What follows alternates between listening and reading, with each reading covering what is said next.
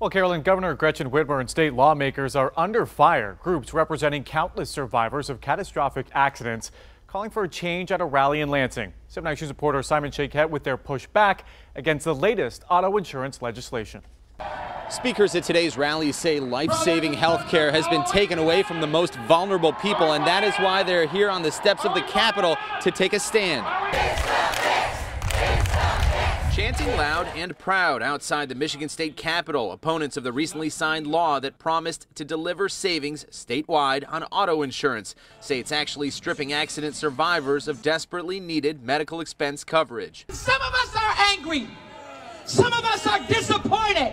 Some of us feel betrayed as we were betrayed. 3-year-old Amora Harris from Detroit, among survivors who've nearly tapped the $250,000 limit for medical expenses.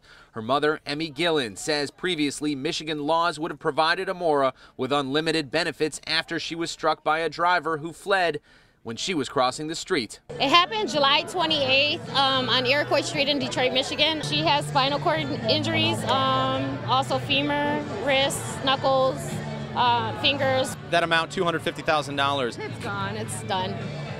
Doesn't last long.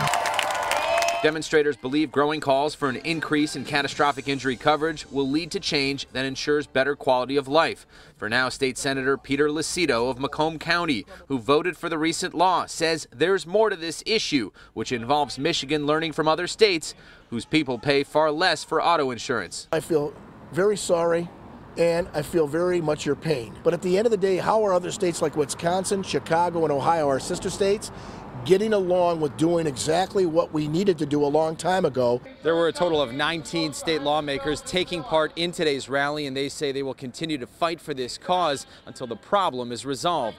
From the Capitol, Simon Shaquette, 7 Action News.